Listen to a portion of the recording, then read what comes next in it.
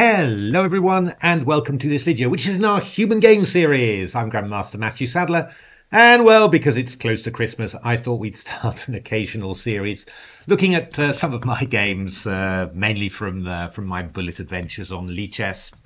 Funnily enough, I got asked by Mr. Beads on Mastodon whether Leela's, whether I was remembering all the unusual mating patterns that we're seeing in Leela's tactical games, and whether they were influencing my own play. And I said, well, I sort of do hope that they're sort of kind of more or less going in automatically to my brain. Normally tactics are like that. I mean, endings I normally need to work quite hard to internalize them, but tactics normally it's going automatically. And well, then I played this game today and I just thought, well, surely I must have picked this up from Leela somehow, because these mating patterns are quite extreme. So let's have a look at this game. It's a great little game, I have to say.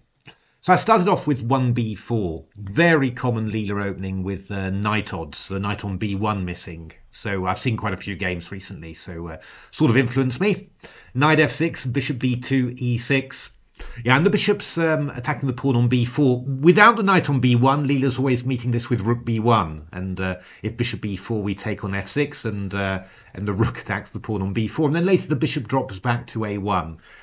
Somehow I've got to play a little bit slower with a knight on b1 still. So a3, bishop e7, and then I went g4. After all, Leela's often playing g4. I mean, these sort of combinations of a bishop on the long diagonal and g4 is one of Leela's standard patterns for just messing up the position, really. And the idea is not really to win a pawn back on g7 afterwards, but just to sacrifice the pawn. Actually, I've got to be a little bit careful here, because after knight g4, black's got ideas like bishop h4 here. So I certainly wouldn't be taking on g7. I mean, bishop h4 might be dangerous. I think actually that even knight f2, if I'm not mistaken, king f2 and bishop check look rather scary, because there's going to be a queen g5 check coming. I mean, if I go to g2, for example, then queen g5 check. And I think even if I come to e3, there's queen g5 check. I'm assuming that works. But I was planning to do something like e3 or maybe e4, hit the knight, and play the knight to f3, rook to g1. I mean, I've got some control of the centre, right, in return for the pawn. It's not bad at all. So after g4, black went castles, and I played the move g5, knight e8 and h4, and off we go, really. And I mean, it's quite dangerous. Actually, having the pawn on b4 is quite nice. It makes it harder for black to get in, c5 and then d4, blocking the bishop.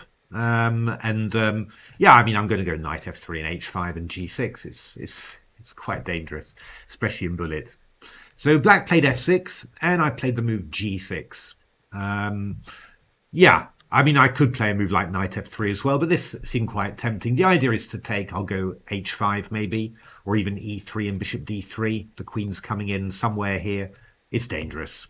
So black played the move h6, and well, okay. I mean, that sort of initial pressure then has been absorbed, but I've got this this thorn pawn on g6. It was one of the things we noticed with AlphaZero, that very keen on getting a pawn like this, restricting the black king's movements, and now it's a question about how you're going to follow it up. I mean, I wasn't really sure, to be honest, but I just ended up developing d5, knight c3. I mean, if you just let me, I'll go d4 and just put stuff in the centre, and then, I've just got this as a massive nail in black's position. So black, was really trying to gain some space, but obviously this move, I mean, it's weakening the light squares, so I get to push the king over to the corner, which is very nice. Maybe bishop e6 would have been maybe more sensible, but I'm going bishop h3 then, and coming in with knight f5. So I mean, it's a very dangerous position for black anyway. And then around here I decided that I was going to really just go for direct mate, and I played the move d3. And the idea of d3 is to play the bishop to c1 and take on h6. And I wasn't completely convinced how black was actually going to be able to deal with that. B takes a3, bishop c1. I think black had sort of missed this was happening. Certainly he spent a fair amount of his precious bullet time trying to work out what to do. But he came up with something quite good. He played the move f5. And the idea there is to play the move knight f6. So I was a little bit worried all of a sudden that bishop h6 was going to be met by knight f6. And I wasn't completely sure how good that was going to be. I couldn't make anything like bishop takes g7, king g7 work. I couldn't make that really work. Yeah, I wasn't really sure. I mean, Torch actually says that queen g5 would have been quite strong here. You're looking to follow up with knight h5 to put pressure on g7. But I mean, there's all sorts of discovered attacks and stuff like this, and I just wasn't sure. What suddenly occurred to me, and in a bit of a flash somehow, sometimes, you know, your brain just works quickly, was a quite exquisite idea. I hadn't seen all of the variations, but I'd seen that most of them were leading to mate, so I sort of assumed it was going to work out. And it wasn't actually the best move at all, but it led to a hell of a finish. So I played the move knight takes f5.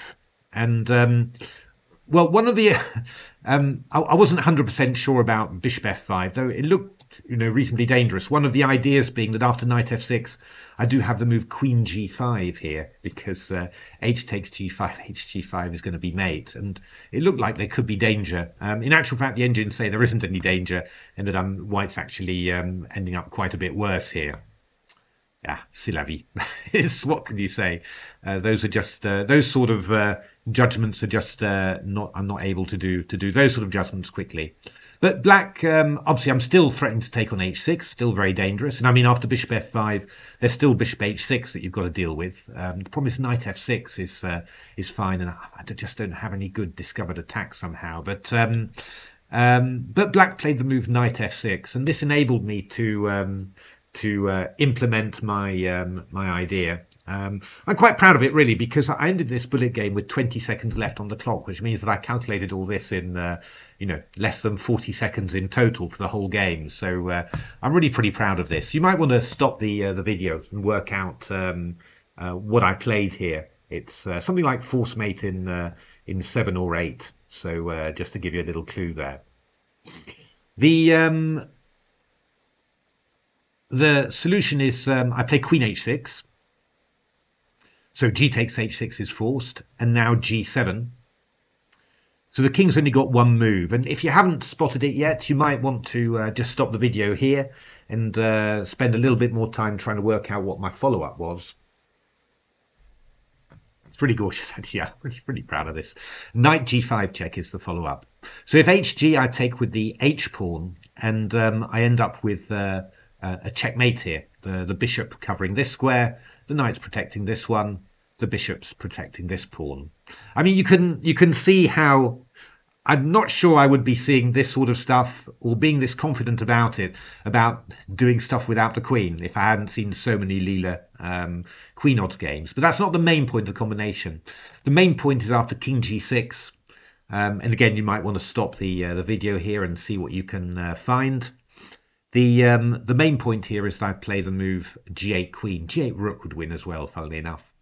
And then black's got a few possibilities. There is, if knight g8, then I play the move h5 check, king f6, knight h7 checkmate.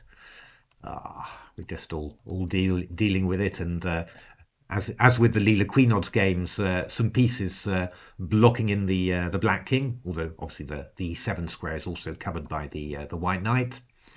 King h5, I hadn't actually seen that one.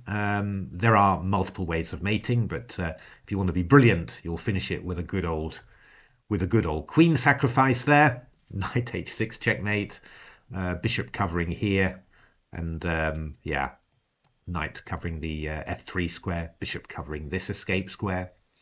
And perhaps the most beautiful of all, I think, this was the one that that first flashed into my mind when I had this idea. Rook g8, I play the move bishop f7 checkmate. Knight's covering, black's pieces restricting the king, and well, everything else sort of contributing towards mating the black king. Ah, just really like that one. It was such a Leela Queen Odds position, and you know, finding mates without the queen basically. And yeah, as I said, I think probably you know, looking at all those Queen Odds games, I think it's more than nearly 100 somehow of those mates I selected from I think an initial selection of about 400, 500 positions. You know, it's I think it's really helped. So there we are. Hope you enjoyed that. Good to show that the GM can still play a decent game from time to time. Obviously, I do lose quite a few bullet games, but most of them on time, just through being a little bit old and slow. But these sort of games really make it worthwhile. So there we are. Thanks very much for watching, and hope to see you at the next videos. Thanks for watching, everyone.